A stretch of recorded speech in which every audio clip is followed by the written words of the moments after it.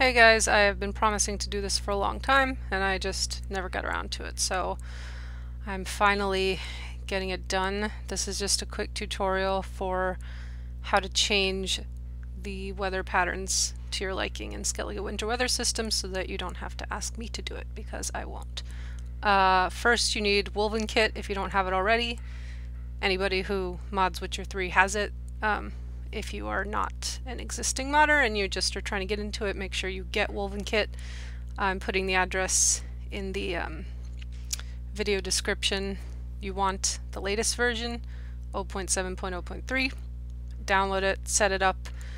That's a separate tutorial, although it's very easy. You just need to direct it to the right path. You can look up how to do that somewhere else. Once you have Wolvenkit, open it up, create a new project. Winter tutorial. Once your project is open, you want to go to Lexar mode right here. Go to Bundle, then find Mod Skellige Winter Weather, Engine, Environments, and then the CSV file, double click it, and then add marked files to mod. Now if you have conflicting CSV files, make sure you pick the right one for Skellige Winter Weather System. Once it's imported, you can go here. I do not use Wolvenkit to edit CSV files. I use Notepad++, which you should definitely use, to open any sort of CSV script files for Witcher 3. Makes life easier. Now here you'll see all of the weather patterns that I created for this mod.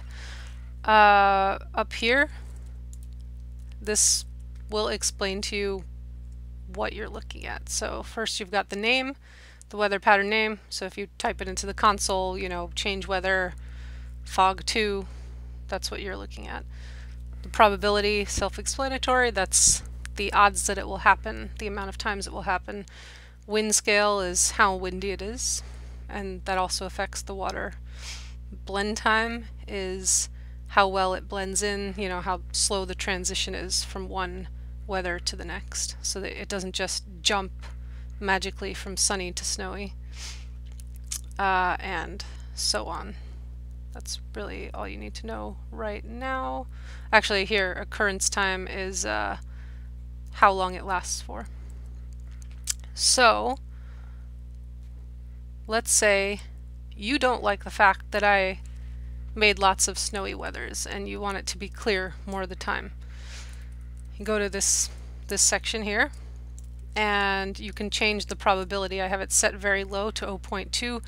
You could change it to a much higher number. Experiment with it, make your own decision about it. Just see what works for you, but changing this number, the second entry, will determine how often that weather occurs. And then here,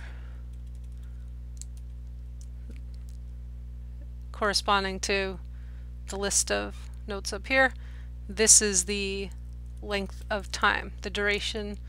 I think it's in seconds. It's been a while since I've done this, but yeah, so this is the amount of time it lasts for. If you want the clear weather to last for a long time, obviously make it higher. If you want it to be shorter, make it lower number. And that's pretty much all you need to know about that. It's the same thing for everything else. If you want more flurry weather, change the probability here. It's 0.6. You could make it higher. If you want flurries to last for a shorter or longer amount of time, change this number. And for anyone asking about blizzards, where is it? Here. Blizzard is right here. I have it set to a very, very low probability because it affects visibility severely. And I like the blizzards, but I also like them to be rare and short, so as not to make it impossible to play the game. If you want blizzards to occur more often, then just change this number, make it higher, make it 0.5 or 6 or 1 if you want lots of blizzards. And then if you want the blizzards to last for longer, again, I made them very short, so you could change this to something longer that kind of reflects the numbers used for the other weather patterns, like so. Once you make whatever changes you want, and if you want to do things like get rid of the foggy weathers, like just fog, or there's too much fog, you can just delete these, right? Like highlight everything related to fog 1 and 2, and it's gone. When you make your changes, when you're done, obviously save it. I shouldn't have to tell you how to save. I assume anybody with a computer knows how to save.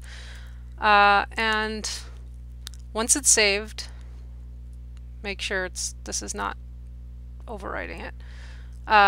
Save here. Sometimes it does that. It's actually better to quit and reopen it when that happens. But it doesn't matter because your CSV file is already saved on its own, separately outside of Wolvenkit. So anyway, when you're done, make sure you've saved it, and then this button, Pack and Install, you click that, click OK. It'll run through its notes here. It'll tell you when it's done, and when it's done you will have something called Mod Winter Tutorial in your Witcher 3 mods folder.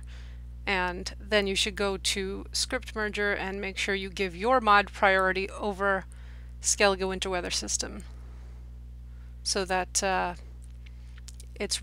game is reading your CSV file and using that over the one that I made. And that way it will reflect your own personal changes. Also, just a quick note, these, just ignore these. These are for specific scenes. These are vanilla weather codes that you should not be using on your own. These are not,